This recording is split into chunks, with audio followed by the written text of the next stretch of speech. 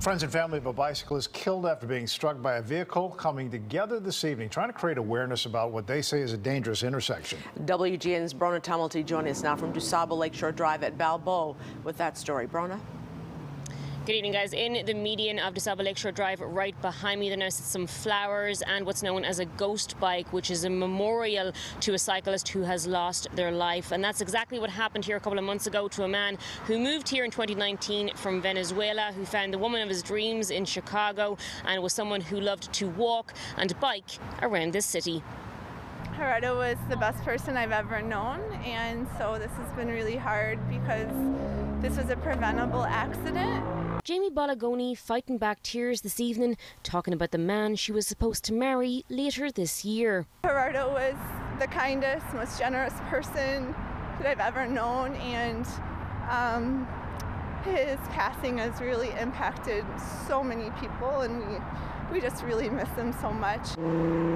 41-year-old Gerardo Marciales was riding across DuSable Lake Shore Drive at Balboa back on February 28th after biking along the lakefront when he was struck by a 26-year-old man driving north. The police called me to tell me, and the news quickly rippling through the family. Gerardo's fiancé just sent me a text saying, "I need to talk to you now." And at that moment I knew something was wrong.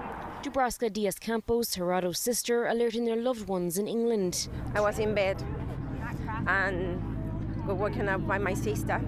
She called me at 1 in the morning for me and told me that something happened to our brother. 2 days after the accident, Gerardo was declared brain dead. I'm very sorry that you have to be here. Christina Whitehouse with Bike Lane Uprising helping put together a vigil tonight for the loss of yet another cyclist in our city.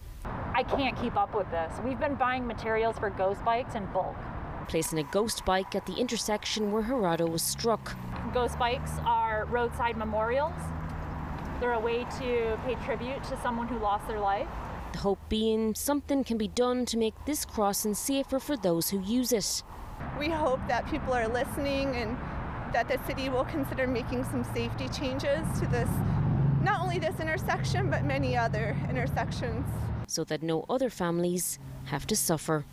You are with me in my memories and in my broken heart.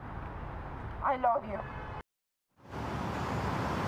Now, we reached out to police tonight. They say the driver involved in this was cited, with disobeying the lane markings. We also tried to get some data about crashes in the city, and according to the city's online portal, just this week, since Sunday around the city, there have been at least 11 crashes involving a bicycle and at least 20 involving a pedestrian. We also did learn in the last hour or so that police told organisers here tonight that if the ghost bike is left in the median overnight, they will remove it. It is there still at the moment, but it remains to be seen whether it will be taken away tomorrow. We're live on the lakefront. Brona Tumulty, WGN News.